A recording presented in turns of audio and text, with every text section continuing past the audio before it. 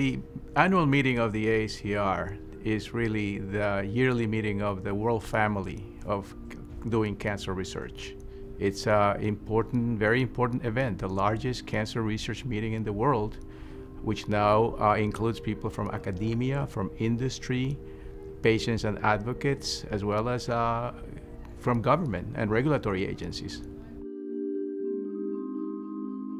We're going to see an increasing translation of the molecular discoveries at the bench to drug discovery, to clinical trials, early phase clinical trials that eventually are going to lead to registration trials that will be approved for patients with cancer. We'll see more examples than last year of, again, those molecular discoveries that identify new therapeutic targets for which we have drugs or for which we have to develop new drugs that can be tested in patients.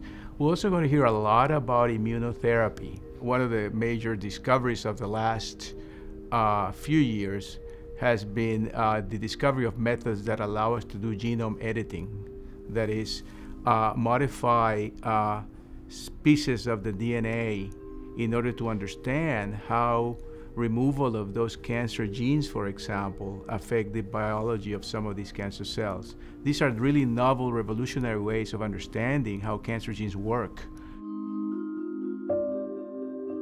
For international researchers and investigators, the AACR has an enormous appeal because it's kind of like a one-stop shop where you can come and no matter what area of cancer research you are active in, you're going to find people that are in the same area, collaborators, competitors.